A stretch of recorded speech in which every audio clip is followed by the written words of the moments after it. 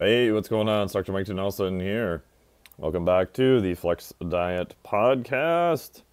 And on this podcast, we talk about all things to increase muscle performance, improve body composition, and do it all without destroying your health in the process.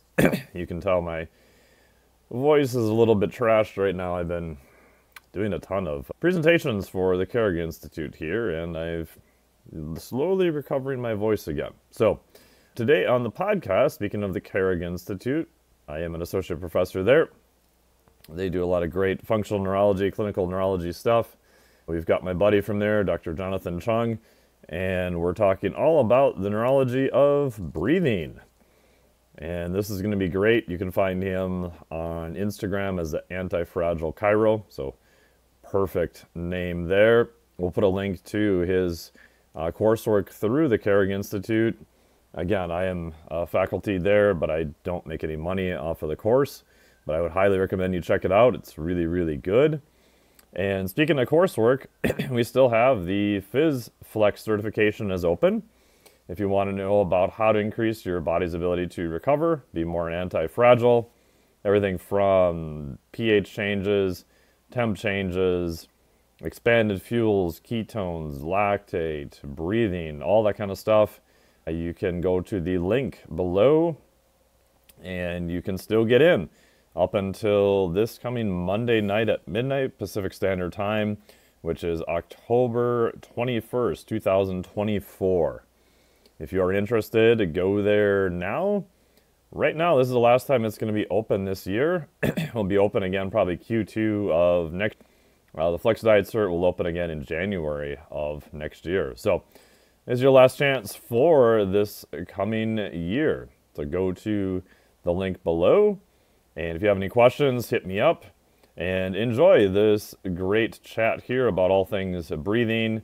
How does it affect your nervous system? We talk a little bit about heart rate variability.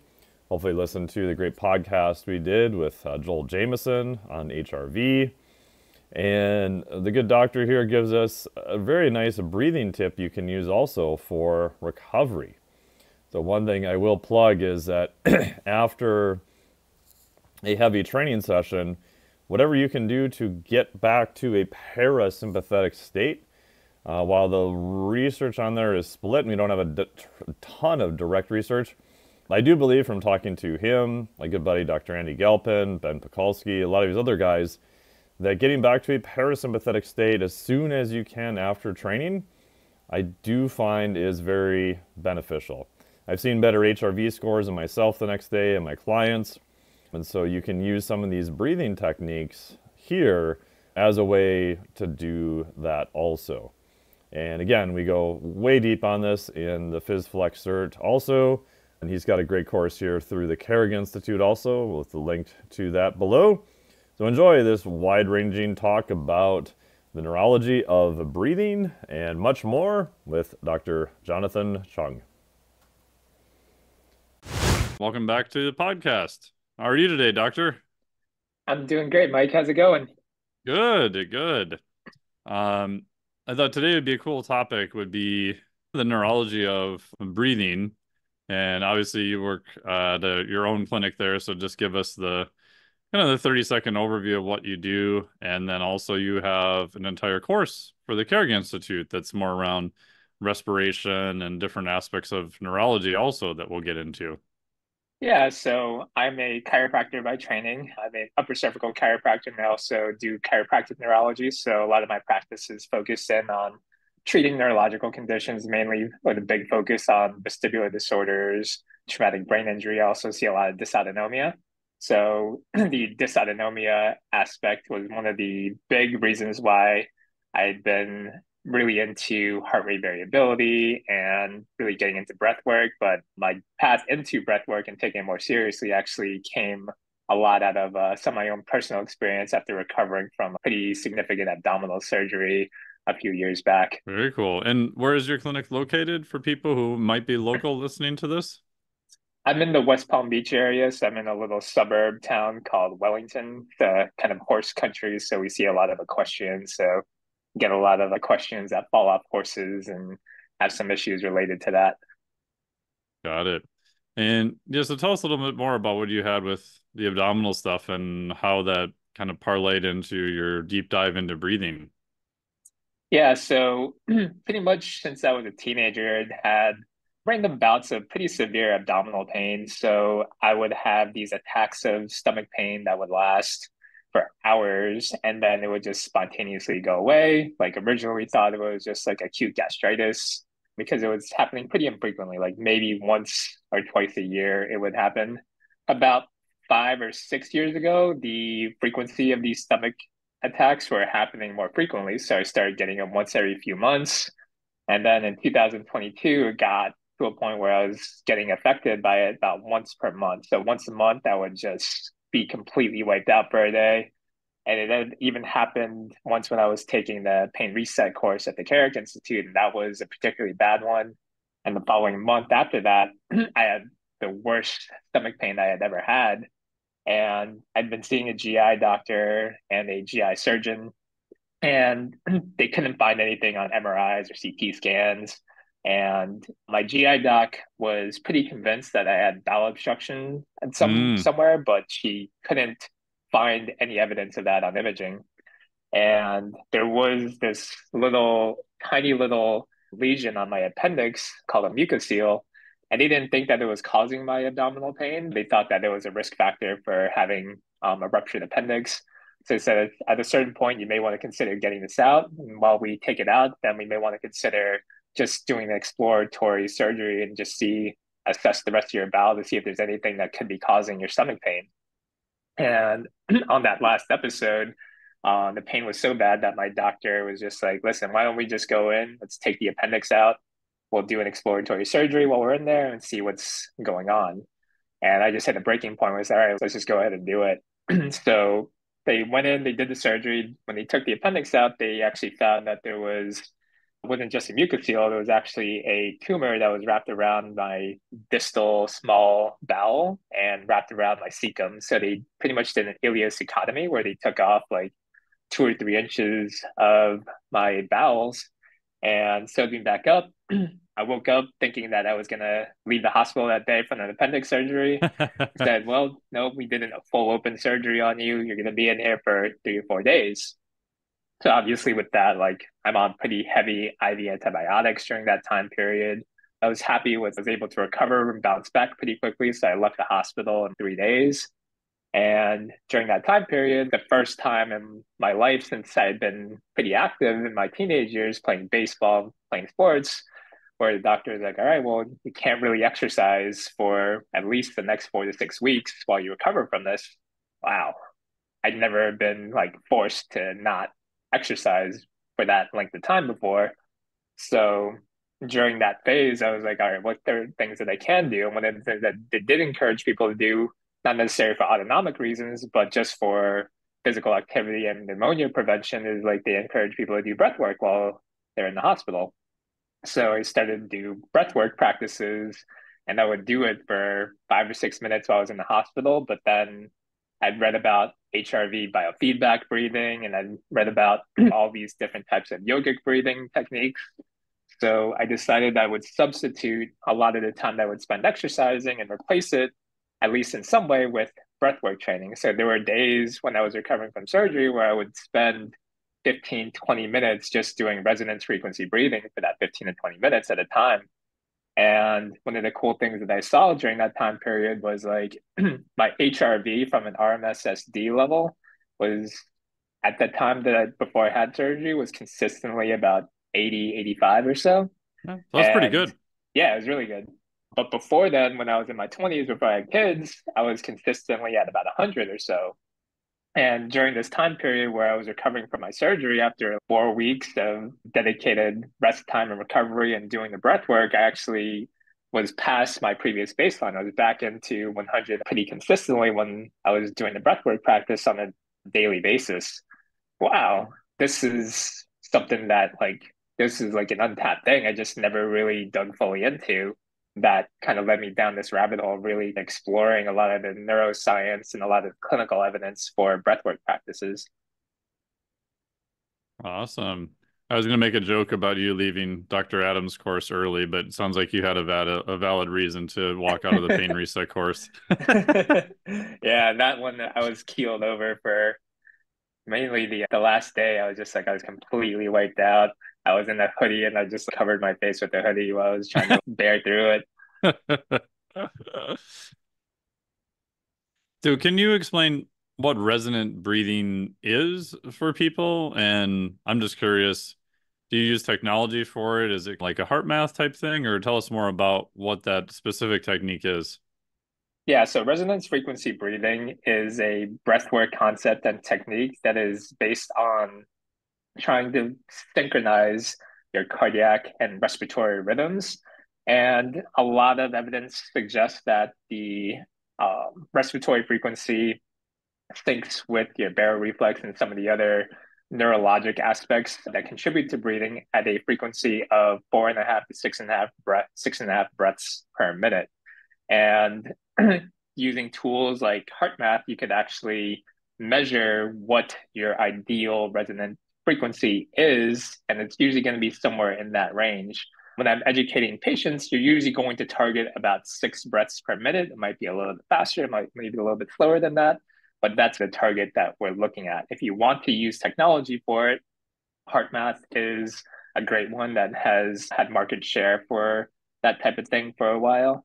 But the tool that I used was the HRV4 biofeedback app, which is made by Marco Altini and the who created HRV for training. Hmm. So I was using that basically to set my resonance frequency, which mine was right at that 6 breaths per minute mark.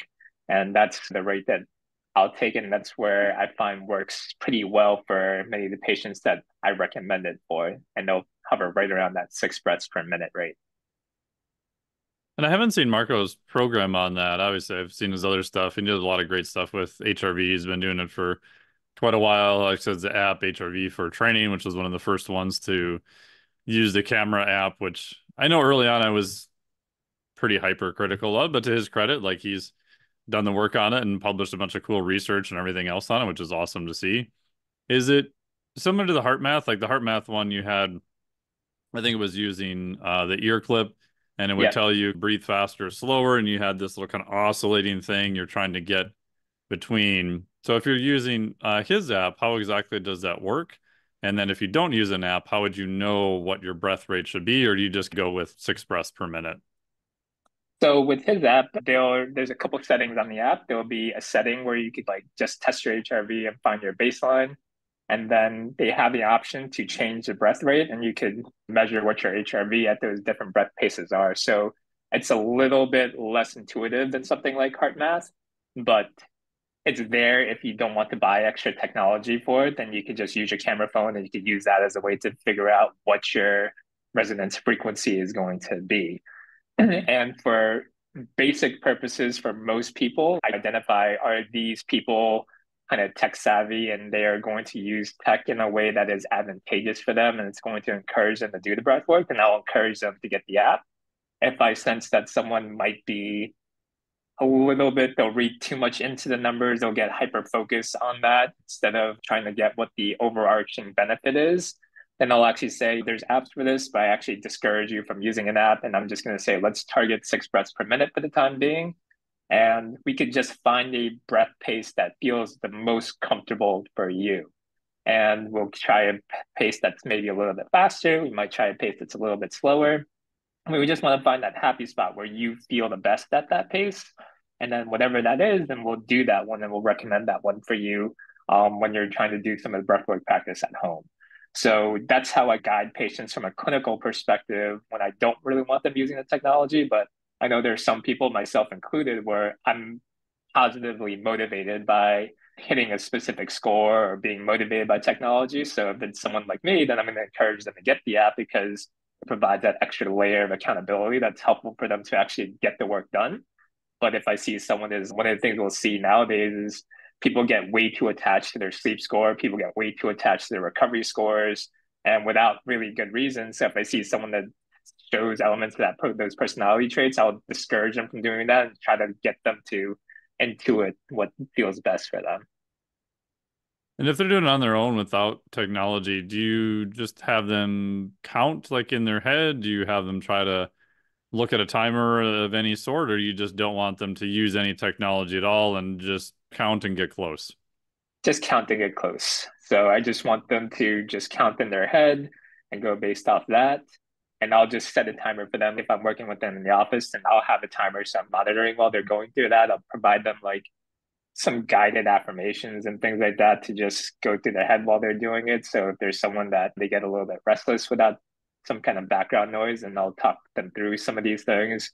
If they are fine with silence, and I'll just have them just get into some of these interoceptive practices where they're just really counting their breath and monitoring their heart rate. And I'll tell them, give them guidance on like when you every time that you take a breath in, you may feel that your heart rate is speeding up a little bit. And every time you hold that breath out, especially once you hold it a little bit longer than feels a little bit comfortable, you may actually feel that your heart rate actually slows down a bit.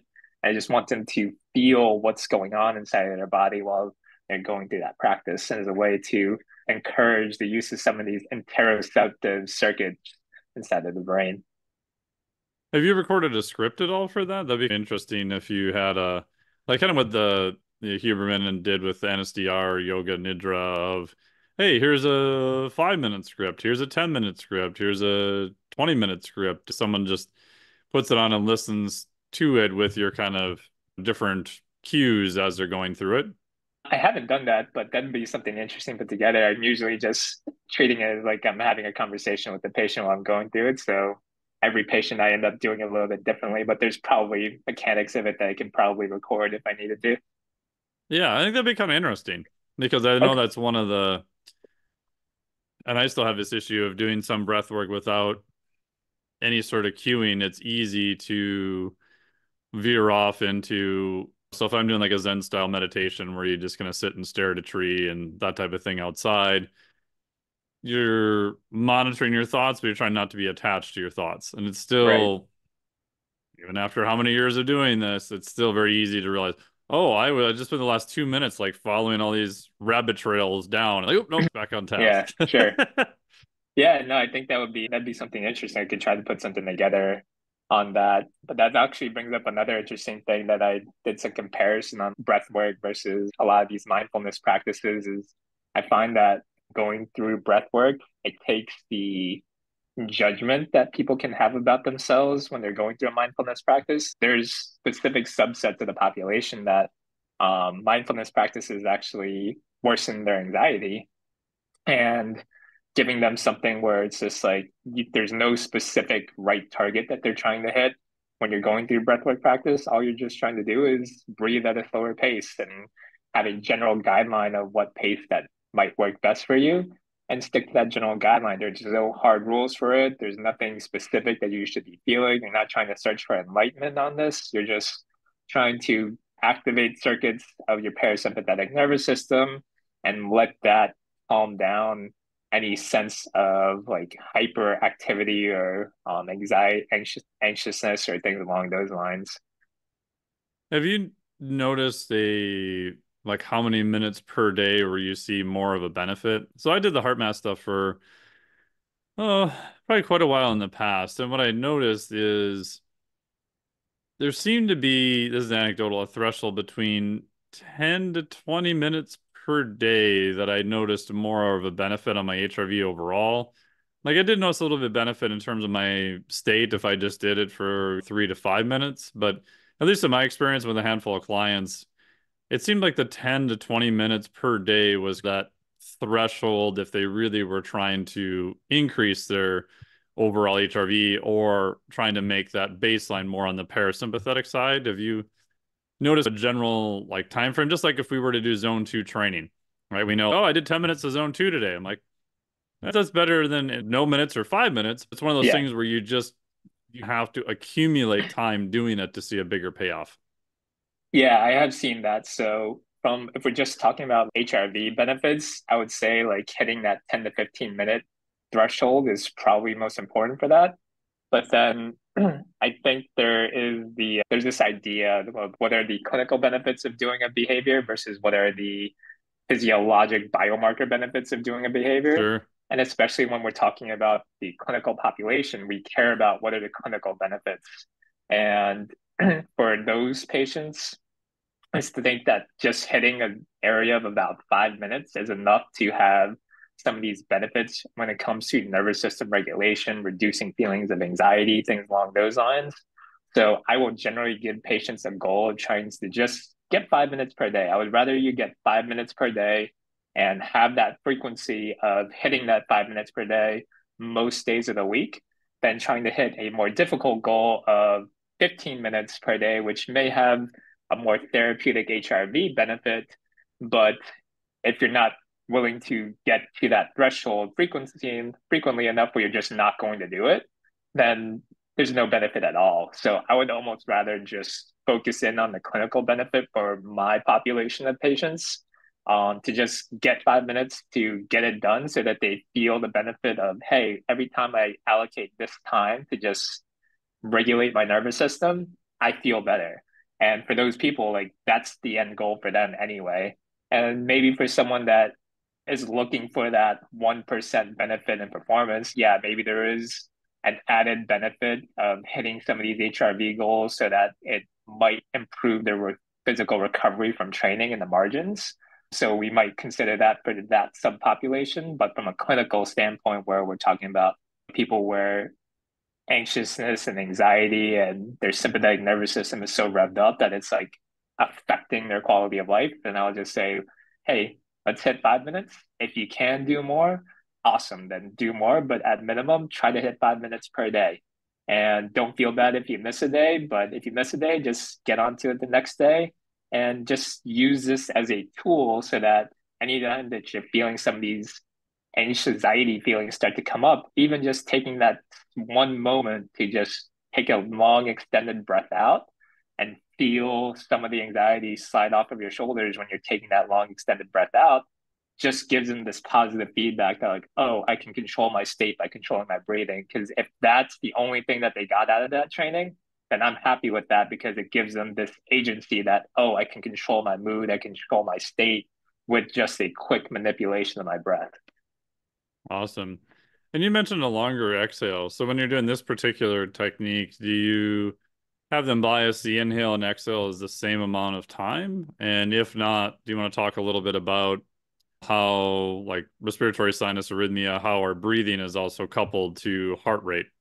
Yeah, absolutely. So if my patients can tolerate it well, I will encourage them to spend a little bit longer exhale. So I will set a target of, if we're going for a one breath cycle taking 10 seconds, and I will usually encourage them to go through a 4 second inhale and a 6 second exhale as my general target. For some people, it's just too uncomfortable for that patient to get to that longer exhale. So if they can't tolerate that, it's like, all right, let's do a 5 and 5 and let's see how you do with that. And if just that longer breath cycle is too long in general, then okay, let's just try a 4 and 4 and let's see how you can tolerate a 4 and 4 breath cycle. So a lot of it is we're working with what the patient is capable of doing, depending on what their state of their nervous system is and what they could tolerate it. And then we'll treat it like a lab and find what makes them feel the most comfortable without driving up some of their underlying anxiety. And I tell them not to over focus on hitting set numbers. Let's focus first on what feels good, and then as things feel good, then we could start to play around with what's technically ideal based on your heart rate variability measurements and what we know from the literature, which is going to be in that 6 breaths per minute cycle. Got it. And what was the And second part of that question? yeah, just explain for people who are new, RSA, respiratory sinus arrhythmia, and that we can modify the state of our nervous system by just changing inhale versus exhale and duration of time spent there. Oh, yeah, for sure. So respiratory sinus arrhythmia. So people have a negative connotation around the word arrhythmia because Yeah. people think of like AFib and heart rate rhythm issues.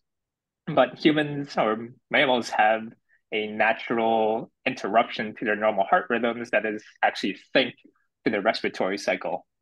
And based on things like the amount of stretch that happens inside on the walls of your chest, and just from the movement of some of the tissues that go on when you're going through a breath cycle, and triggers responses in your nervous system that could actually modify your heart rate just from changing the pace of your breath.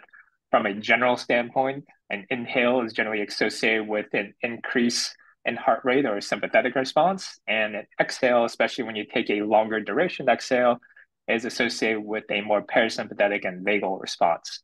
So when we spend a little bit more time on that exhalation phase to a certain point, you're able to get a stronger parasympathetic reaction with a longer exhale, usually targeting that 6 to 7 second exhale period.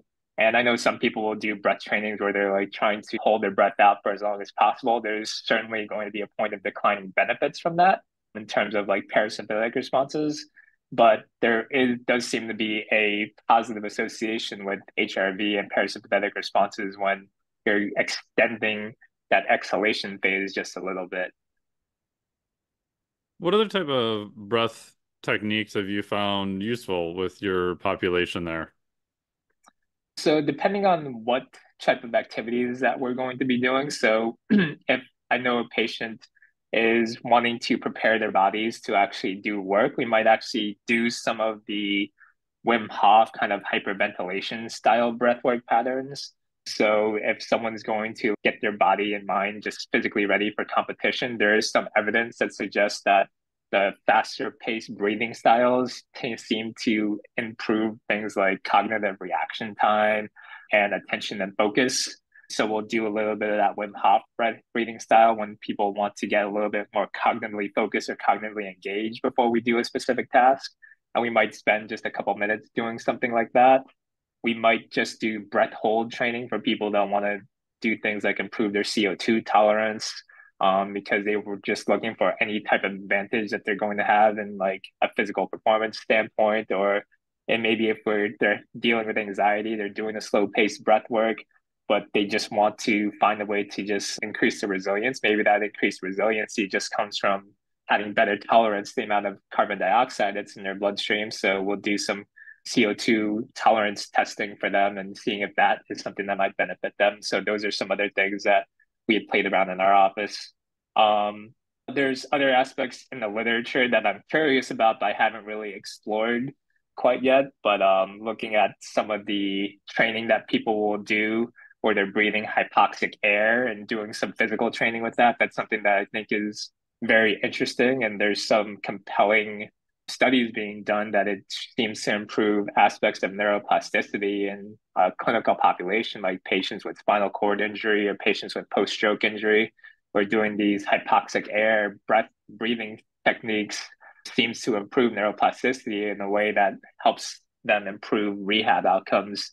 So I think that's another interesting phase that I may consider bringing into the office one day, but haven't quite done it quite yet. So on the last one, is that there's one company, I think it's called Live O2, where you could do alternating periods of higher oxygen and lower oxygen? Is it along that hypoxic pathway? And this would be during exercise, is that correct? Yeah, so there's bicycling systems now where they'll give you like this big setup that you attach to a Yep. face mask. And yeah, you can do some training with hypoxic air. And that's something that, like I said, I haven't done yet, but it's something that I've been curious about. And I just haven't pulled the trigger on doing that system because I just don't have the space for it right now. But it's something that has my curiosity and would love to talk to more people that are doing it and seeing what type of results they're getting with it. Yeah, I know Kyle Dietz at the University of Minnesota has a couple of those setups, and I was asking him about it the other day, and he said for certain high-level athletes, he's found it's been super useful. Because I know in the past I've been probably hypercritical of some of those systems because as you said, they're becoming more and more research in that area, but it's still very not really sure what's going on because the question I always wonder is about transfer, at least from Yeah. athletics. Does it actually transfer to the field? Because so when I did the physiologic flexibility course, they have a whole section on oxygen and CO2. And I ended up pulling, God, I don't know how many studies I read on hyperoxia and hypoxia and just trying to see, is there something there we could really use? Like for CO2 tolerance, I definitely think there is. You can look at apnea tables, things of that nature. But I don't even know if I ended up putting this in the course or not, but for changes, I couldn't find a whole lot. And then my thought process, I'd be curious what you think on this, is that most of those are not done at pressure. So we may be able to give you, if you see on the NFL, like people on the sidelines breathing pure oxygen. Well, that's not really necessarily at a higher pressure. They just increase the amount of oxygen in there. And so there's some old studies where they actually did it at pressure. So they took like basically what they looks like a large kind of iron cylinder. They had a bike in there and they would lock people in here. And then you can change because it's in a cylinder, you could change pressure like relative to altitude. So for Yeah. people listening, you go to higher altitude, the reason it's an issue mainly is because the partial pressure of oxygen is so much lower. And they did studies with hyperoxia at pressure, hypoxia at low pressures. And the interesting one I found was on the hyperoxia condition with pressure, when they were in the container doing exercise, they did actually see a performance increase in exercise, right? Because you can drive more oxygen into the tissue. What was crazy though is when they took those same athletes out and retested them the next day in a normal oxia condition in the lab, there was no improvement. Yeah. So I've often wondered, these are obviously just acute studies. I couldn't find much for chronic studies. But do you think there are benefits to training with hyperoxia and hypoxia? And would you necessarily have to do that at pressure or not? I think there's a potential for benefit, but the question would probably more along the lines of like how much benefit can you get for the amount of setup and work that you have to Right. do to try to achieve that benefit. I don't know if it would be worthwhile. And I think pressure does likely make a big difference, especially in the hyperoxia type of condition, because that is one of the important driving forces that can drive oxygen to the tissues. So when you're missing one of those elements, then you might be wasting some time and energy on something that could be allocated to another form of training that could probably provide a better physiological stimulus and get better investment for your time. From the hypoxia standpoint, I don't think we know enough about it, especially for that athletic performance standpoint, because a lot of the literature that is supportive of it is really in the clinical populations of these pretty significantly impaired patients, where you can do something small to them physiologically and get a disproportionate clinical outcome at them because their baseline is so low that anything that you do that creates some type of physiological change, the magnitude of that change is going to be a lot bigger. But if you're trying to take that same principle and apply it to someone that is super highly trained, what's the magnitude of benefit they're going to get from that? Even at a best case scenario, it's probably going to be fairly small because they're already so physiologically fine tuned that whatever benefit that would be there theoretically, you might not even be able to spot it because they're such high performers already. Yeah, that was my conclusion too, is that I think there is still some benefit for hypoxia training, even in high level athletes. I can't put my arms around exactly what that would look like, other than maybe some CO2 tolerance stuff, which we'll come back to in just a minute. Yeah, the hyperoxia I find fascinating, but there's even less data on that. And related to that one, are you a fan of like HBOT or hyperbaric oxygen therapy? And if so, would that be more in a clinical, like a pathology type population? And do you think there's any benefit for people who are higher level athletes? I am a fan of it in a clinical population, and it's probably along the same lines and the same rationale is you're taking people that their baseline has become so low, whether it's from traumatic brain injury, like post-COVID issues, that any type of physiological stressor that is forcing the brain to go through some type of adaptation, you're probably going to have a meaningful clinical benefit in a lot of those patients and specific subsets of those patients that will derive benefit. And it's something I refer like my TBI patients to get. In some cases, especially like if we've hit a plateau in terms of neurorehabilitation, then that's something that we might bring into the fold, especially for some of these cognitive types of symptoms that some of these patients do present with. I think there's benefit that to be had from it. I haven't seen an athlete go through an HBOT protocol and say that things were a lot better for them because of HBOT. Like they might feel better, but who knows if that feeling better was just a result of them having this dedicated time to just relax and sit in the chamber where they're not going to be bothered by some of the other things that they have going on in their life. So it's hard to disentangle those two things in that type of population. So I think there is some physiological value for the clinical population, but for the athlete, I don't know if that benefit's necessarily going to be there. And certainly I haven't really seen any data that suggests it is either. Yeah, that's my thought. I know Jeremy Schmo here in the Twin Cities has one, and he's found it for his, population of people he's treating. He's found it super beneficial, and Yeah, other clinicians I've talked to have found something similar. But and maybe this study exists, and I can't find it. It'd be super cool to take a bunch of athletes, test them before, stick them randomly, one in HBOT, one in the exact same looking thing, but not pressurize the oxygen, right? So you have a correct. sham control and see, hey, is there any real big difference? I can't find that study. Maybe it exists, but I think it'd be interesting because I have my doubts if there is in a healthy athletic population going to be a huge transfer. Yeah, I would be in agreement with them. And for the same reason that we talked about before, like a healthy athletic population, like they're probably so close to a maxed out performance benefit that like the the end that you need to test to even identify a signal would probably have to be really high in order to identify some type of benefit. And if the end is that high, how much clinical benefit is there, or how much real world benefit is there going to be from that? So there's probably nothing wrong with doing it because I know some athletes will have their own personal soft chambers that they use, Mm-hmm. but I would be hard pressed to see if there's any actual performance benefit if you took them and randomized them into a sham group, like you said. Yeah, I mean, I know some athletes who have them and they swear that it's super helpful, but like you said, if the effect size is pretty slow, pretty low, yeah, again, it might be beneficial. We just can't detect it, and then you have to have such a massive population to detect such a small effect size.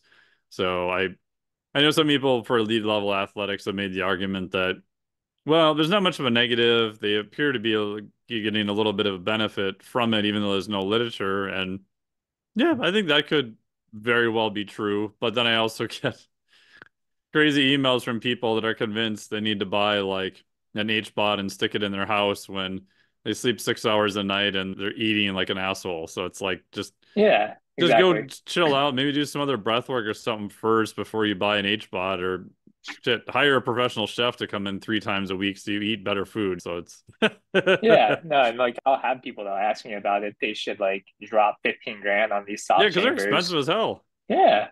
And I'm just like, well, let's ask a couple of questions. Are you getting 150 to 300 minutes of aerobic cardiovascular Yeah. activity per week? No. Well, let's pull on that thread first because we know that the upside of that is basically like limitless. And if we're not hitting that mark, then this isn't going to help you fill that gap any better. So let's focus on like how do we just get you hitting some of these physical activity guidelines better and just deriving the benefits on your cardiovascular system and on your brain just from hitting your physical activity guidelines. Yeah. You talked about CO2 tolerance. How would you define CO2 tolerance? And do you have any baseline testing or anything that you could do to try to figure out if someone's listening going, hey, I wonder how my CO2 tolerance is? Is there anything that they could do an at-home test? Yeah, sure. So CO2 tolerance is this idea that when people think that they are out of breath, a lot of people associate that feeling of air hunger with this idea that their body doesn't have enough oxygen. But the reality is, a lot of the times when we have this urgent desire to take a breath, it's actually because the amount of carbon dioxide in our blood is high. And when we have elevated levels of carbon dioxide, it triggers all these receptors, these chemoreceptors in our brainstem to try to take a breath. Because if you just did a simple experiment and you took a pulse ox and put it on your finger, you could hold your breath for a couple minutes and your oxygen percentage actually doesn't really go down that much at all. So the thing that is making you want to breathe is actually the buildup of carbon dioxide from the metabolic processes that are going inside of your body. And that's what makes you want to take that breath. And one of the things that has been popularized by like free divers, so free divers, they basically swim to deep depths, and which basically means that they have to train themselves to hold their breath for a long time and hold their breath under pretty hard and strenuous pressure. So this idea of CO2 tolerance, meaning you're training your brain to get used to having elevated levels of carbon dioxide inside of your bloodstream. And just like how you can train your brain to tolerate spinning if you're a figure skater, you could train your brain to tolerate any wide range of a physiological stimulus. You could train your brain to tolerate these elevated levels of carbon dioxide. And one of the ways that it's developed is through these CO2 tables or O2 tables that have been developed for activities like freediving. I don't have it offhand, but the table that I've used for baseline has been through some of Brian McKenzie's work. So I know he's been advocating heavily for a lot of these different breathwork practices. He talks about the different gears of breathing when it comes to training athletes and doing things of that nature.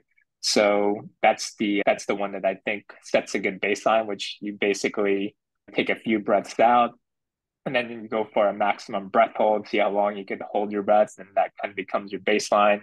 And then you could set and adjust your CO2 tables, which is basically just a training program, which like from a training standpoint is just like progressively loading how long you can do some of your breath holds versus how long you could do your breath holds with a shorter break versus longer breaks, and just adjusting your reps and your sets and your volume based on any type of training that you might do from like a physical training standpoint.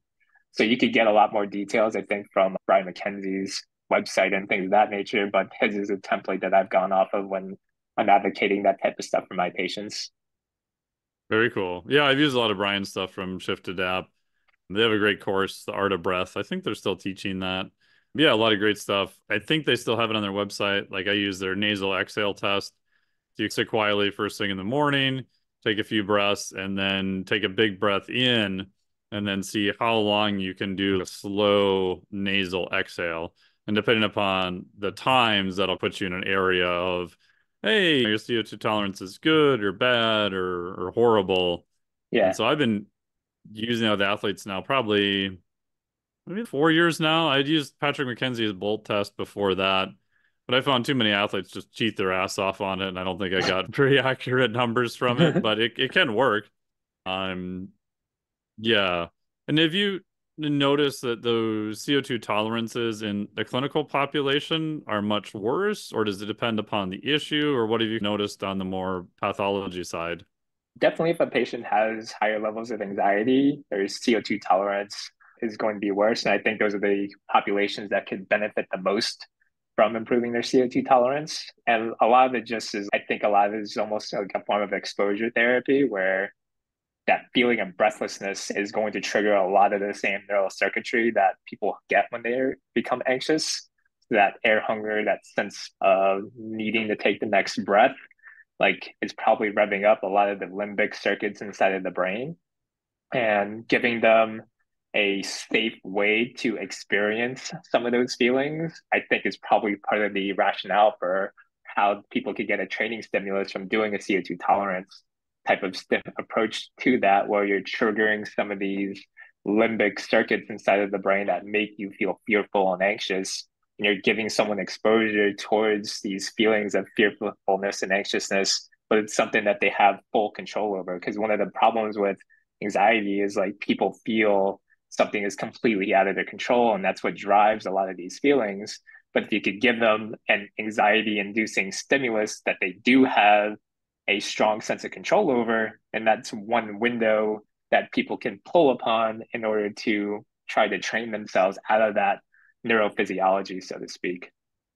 Yeah, it's that whole area is super interesting. And shout out to Emily Hightower, who's on Brian McKenzie's team there.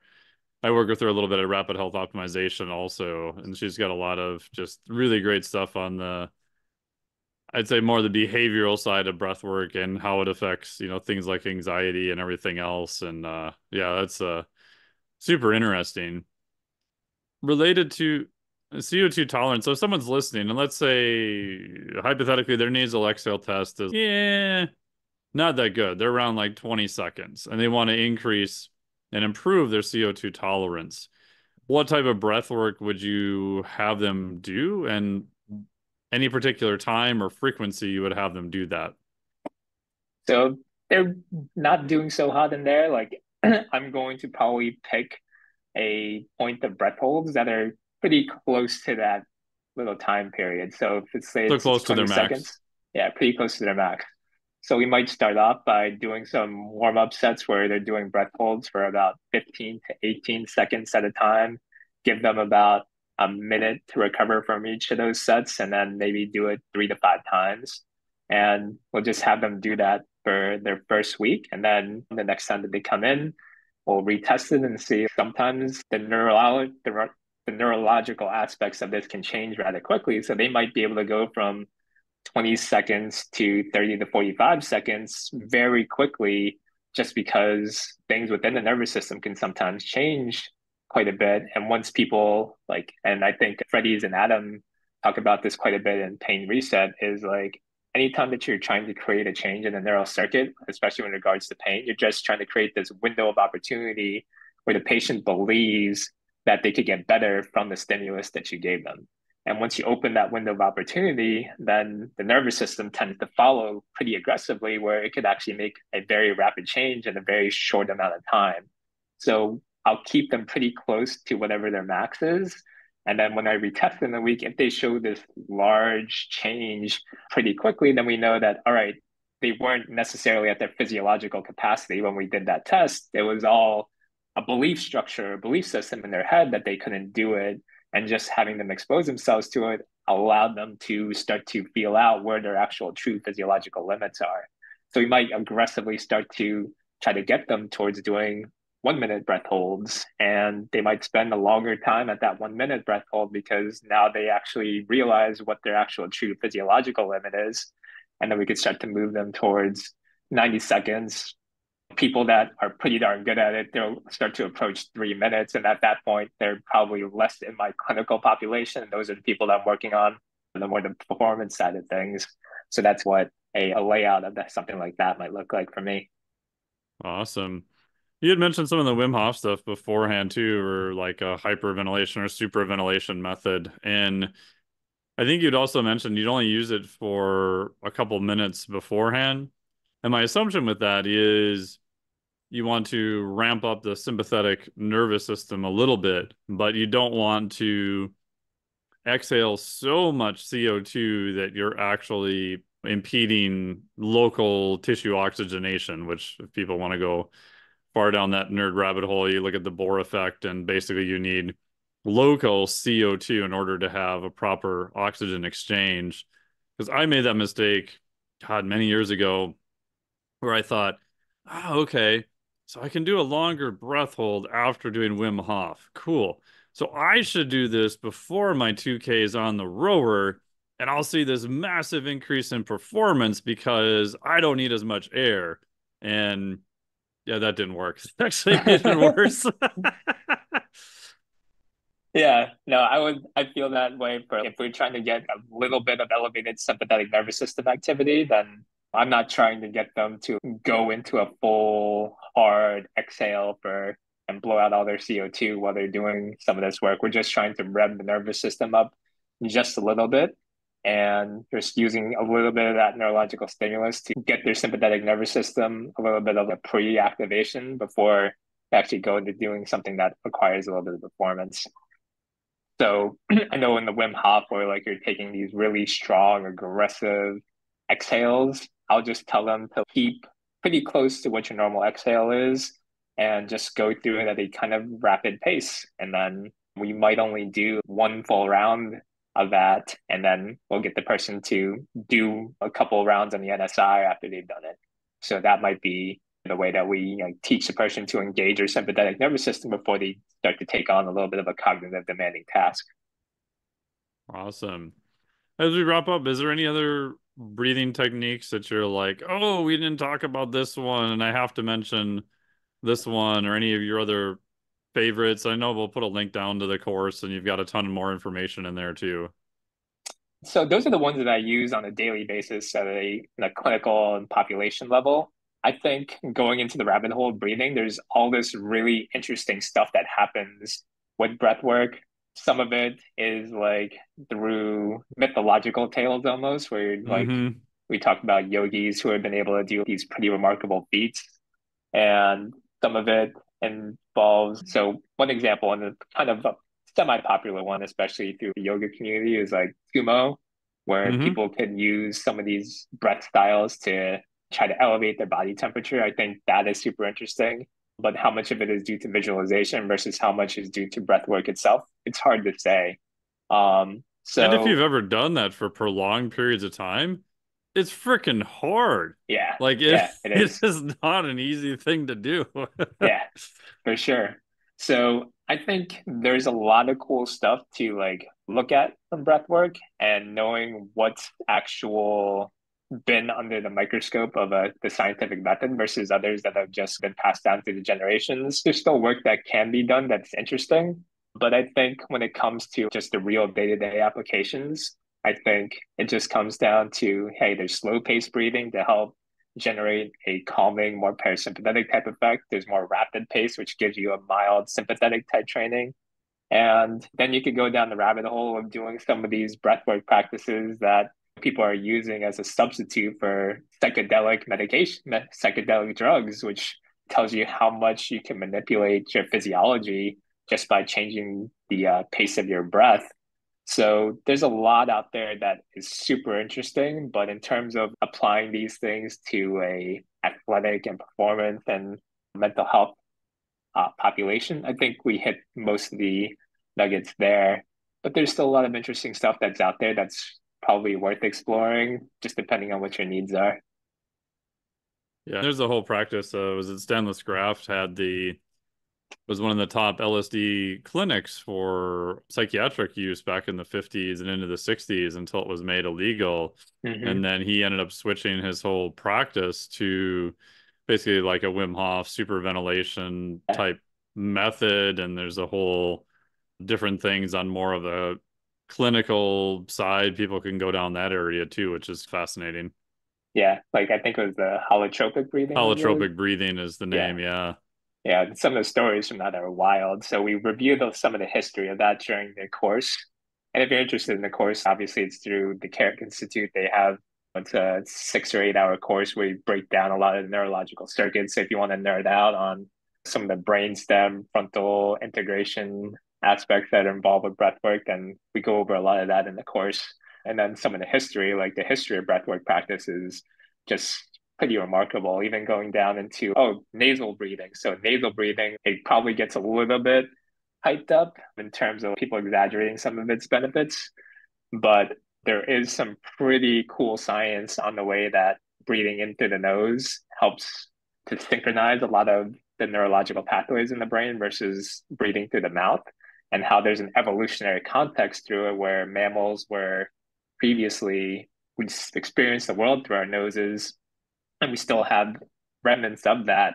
And part of being able to maximize the synchronization and what's the correct word for it, entrainment of our brain, that taking these inhales through the nose actually magnifies the effect of entrainment and probably helps facilitate plasticity when people are trying to do a breathwork practice or doing any type of task that might involve some cognitive depth to it.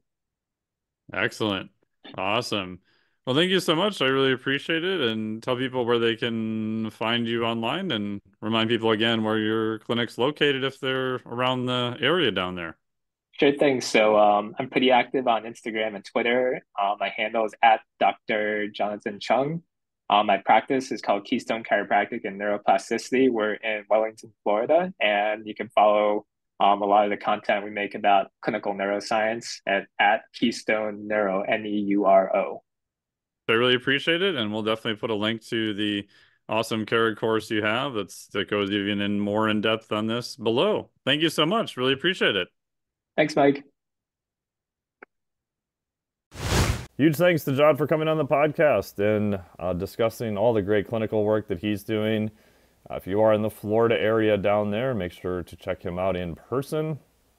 Also check out his course, The Neuroscience of Breathwork, through the Carrick Institute. Again, I don't have any disclosures on that course, but I am an associate professor with the Carrick Institute. And if you want to know how breathing affects pH, temperature changes, expanded fuels from lactate to ketones, just to overall make you a much more resilient, anti-fragile person and have record recovery, then check out the Physiologic Flexibility Certification. It is open right now as of this recording until Monday night, October 21st at midnight Pacific Standard Time. There'll be a link down below. You'll be able to check that out. And anything else I can do, please hit me up. Thank you so much for listening. We really appreciate it. Got more great stuff coming at you next week once again. Take care. Personally, I don't care for puppets much. I don't find them believable. I don't believe you. This podcast is for informational purposes only. The podcast is not intended as a substitute for professional medical advice, diagnosis, or treatment. You should not use the information on the podcast for diagnosing or treating a health problem or disease or prescribing any medication or other treatment. Always seek the advice of your physician or other qualified health provider before taking any medication or nutritional supplement, and with any questions you may have regarding a medical condition. Never disregard professional medical advice or delay in seeking it because of something you have heard on this or any other podcast. Reliance on the podcast is solely at your own risk. Information provided on the podcast does not create a doctor-patient relationship between you and any of the health professionals affiliated with our podcast. Information and statements regarding dietary supplements are not intended to diagnose, treat, cure, or prevent any disease. Opinions of guests are their own, and this podcast does not endorse or accept responsibility for statements made by guests. This podcast does not make any representations or warranties about guest qualifications or credibility. Individuals on this podcast may have a direct or indirect financial interest in products or services referred to therein. If you think you have a medical problem, consult a licensed physician.